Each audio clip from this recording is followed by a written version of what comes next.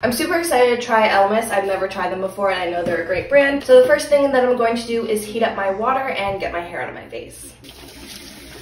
So now that my face is wet, we're gonna start with like a dime size amount because I feel like you shouldn't really need much of this, but I've never used it before. So right off the bat, it's definitely a clay consistency or a clay color. Obviously it's a clay wash. So it does have a little bit of a scent to it. It's almost perfumey. I don't know if it's coming from ingredients or if there's an added scent. It does feel really nice on the skin. I mean, kind of just like any other cleanser. Obviously my skin will feel more clean because I just washed it, but I am curious to see kind of how my skin feels after this. If it feels moisturized, dry, oily, normal. I just spent like a minute rubbing that in. I'm gonna rinse my face. I think I'm out of the frame when I'm doing this. I'm gonna rinse my face, dry it off. We're gonna go from there. First impression so far, I like it. My skin doesn't feel like it's been dried out. It just feels like I washed it. It doesn't feel overly moisturized or oily. It just feels nice and soft. So I'm gonna go in with the rest of my skincare and I'm going to start with my Milkshake by Beekman 1802. This is their hyaluronic acid squalene and facial toner mist. I'm just going to give this baby a shake.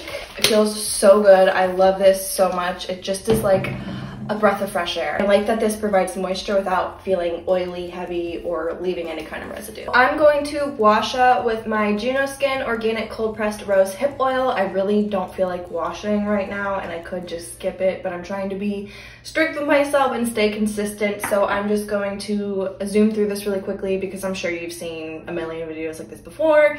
And then I will show you the rest of my skincare. To moisturize, I'm going to be using my Beekman 1802 Bloom Cream. This is a daily moisturizer. I really love this product because I feel like it really helps my skin. More than just moisturizing, it has ingredients that are good for your skin and milk probiotics and things like that. So I really enjoy using this moisturizer. Now for under eye cream, this is the Saturday Skin Yuzu Vitamin C Brighten Eye Cream. I like to use my ring finger because it is the most gentle. Just put it on my under eye area and then whatever's left over, I'll kind of just put on my lids there. And then I personally always have to have chapstick on me. I can't stand having like dry lips, so I'm just gonna really quickly put a little bit of this on. I'm just going to take my hair down here and my skin feels nice and soft and fresh and clean, so I am very happy.